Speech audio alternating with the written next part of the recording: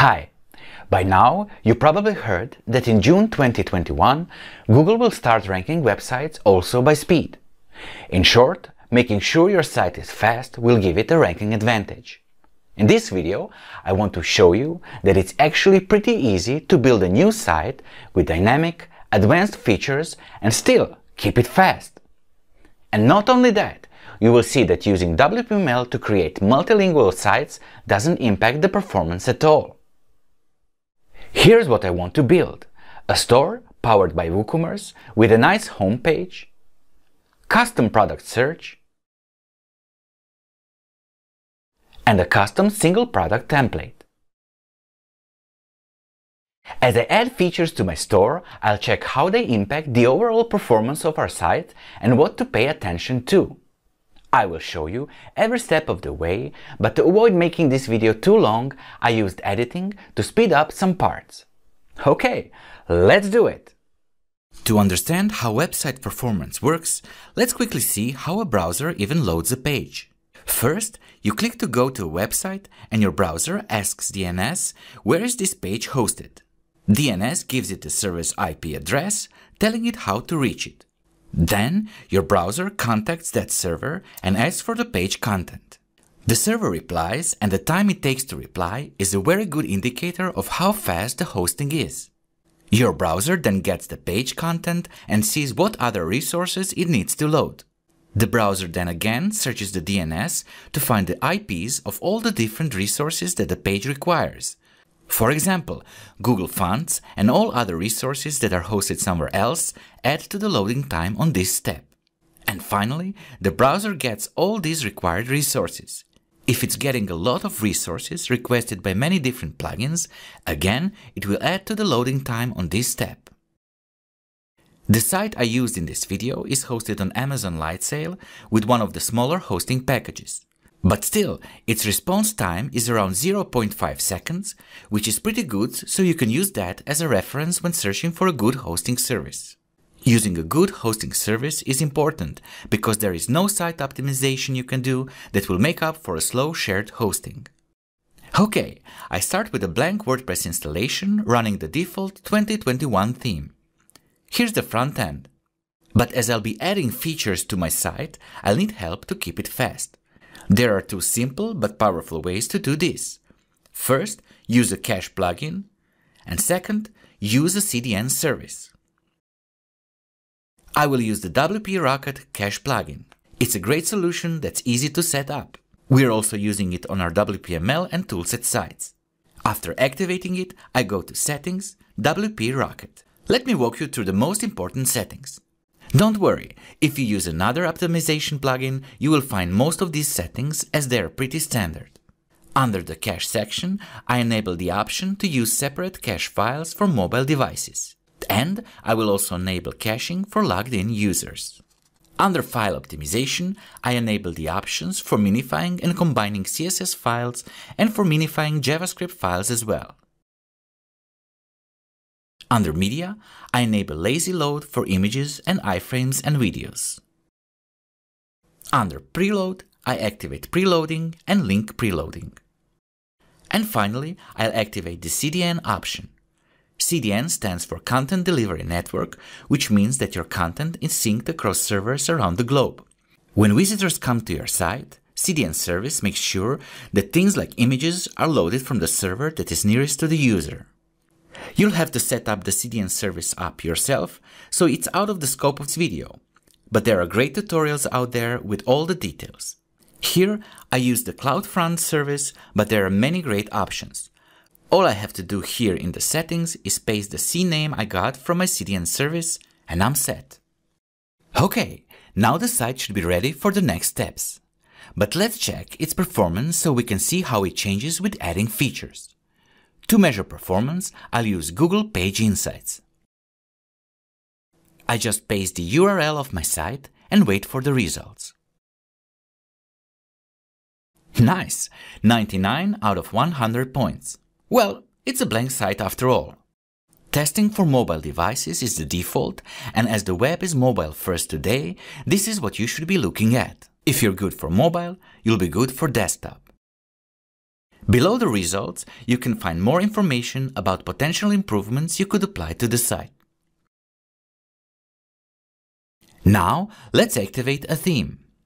I chose the popular Astra theme as it's fast and looks good with all types of content, including WooCommerce stuff. Let's check the results again. Cool! As you can see, a good theme doesn't impact the performance of your site. But there are certain theme options and features that can impact the performance. A very simple but good example of this is changing the main font. Look, I go to the Appearance Customize page and go to the settings for selecting the main site typography. Themes usually allow you to choose from a large number of fonts, for example, from the Google Font Library.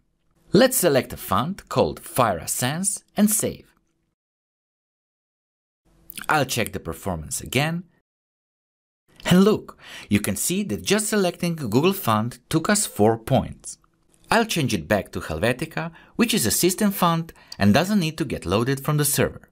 Such fonts are also called web-safe fonts, so Google that and you'll get a full list. Okay, so let's start adding features to my homepage. It's just an empty page, and first I'll add a nice hero section on the top. I use the built-in cover block for this. Let's fast forward, but in essence, I select a nice background image, add a gradient overlay, and then add a title, some text below it, and my call to action button. And here it is on the front end. Pretty nice. Please note that I did some simple customization for the site's header to make it transparent, and I added a logo. Let's check the performance again. Okay, I added some static content with an image of a reasonable size, so the performance remains steady.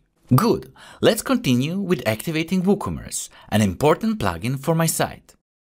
Of course, I'll need some products, so in this case, I'll import some test ones. And let's check the performance now that I have WooCommerce set up. Okay, so my score went down for 2 points, but it's still great. As I want to add custom features to my site, like list of posts and custom product searches, I need some plugins. In this case, I activate Toolset types, Toolset blocks, and Toolset WooCommerce blocks.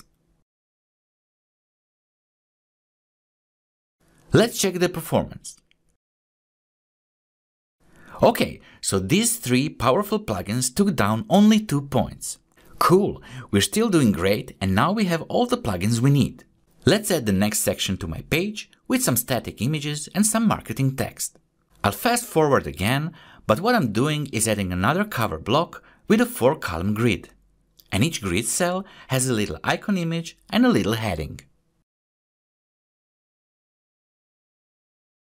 Here it is on the front end. Cool. And let's check the performance. Well, it seems our score is even better for 1 point. No, it's not because of the content we just added. Actually, it's normal for the score to fluctuate a bit. This can be due to server load or a number of other reasons. Okay, let's now do something a bit more advanced and display a custom list of newest products. I can easily do this by inserting a Toolset View block. I select that I want to display products and then simply insert blocks for displaying different product information like the image, title, price, and Add to Cart button. I adjust the styling a bit, limit the list to 4 items, and add a nice heading. And here it is on the front end. Let's check the performance again. Okay, so now we lost some points, but not much. Remember, we're now doing a custom query of WooCommerce products, so naturally our site needs to work a bit more. But we're still nice and green. Next, let's try something different and insert a YouTube video. As you know, embedded videos load additional resources, so let's see. I insert the Toolset YouTube block and adjust it a tiny bit. Okay, here it is on the front end, looking nice. Of course, let's check the performance. And Well, it's even a tad faster than before. So, adding a YouTube video through Toolset's blog didn't impact the performance at all. Pretty cool. Our homepage is virtually complete, so let me show you something else. I created a separate page where I'll put a custom product search that allows visitors to easily find products they need. I do this in the very same way as I did the list of newest products, with the addition of search field. Let's completely fast forward, and here is the finished list of products with a custom search.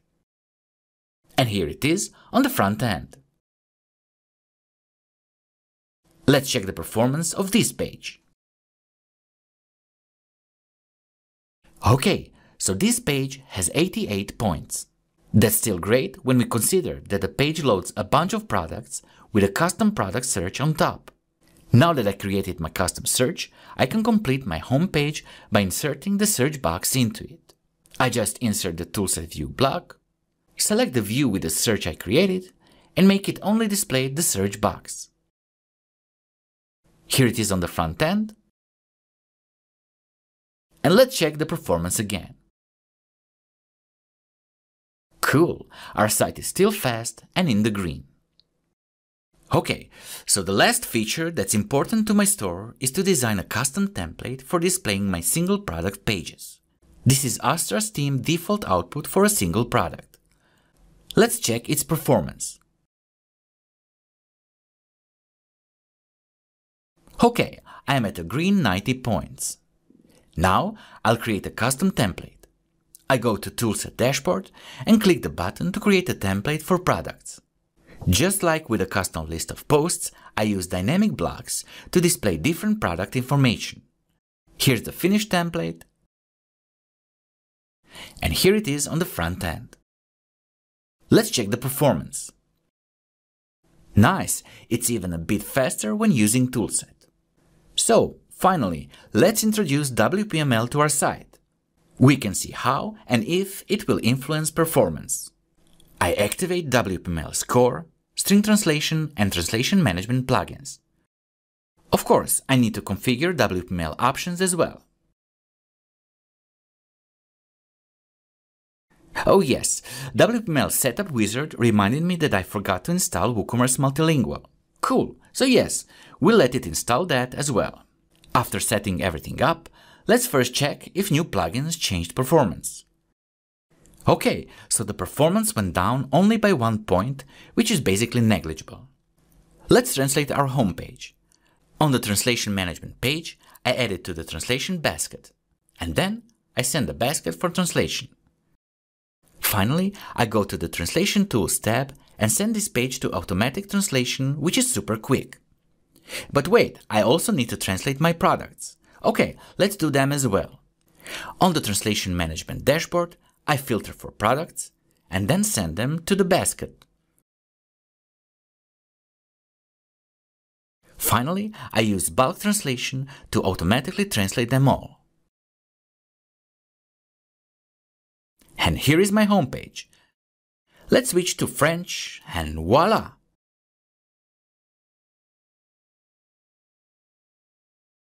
Of course, let's check performance. And as you can see, there is no impact on performance coming from WPML. A page in another language performs the same as the one in the original language.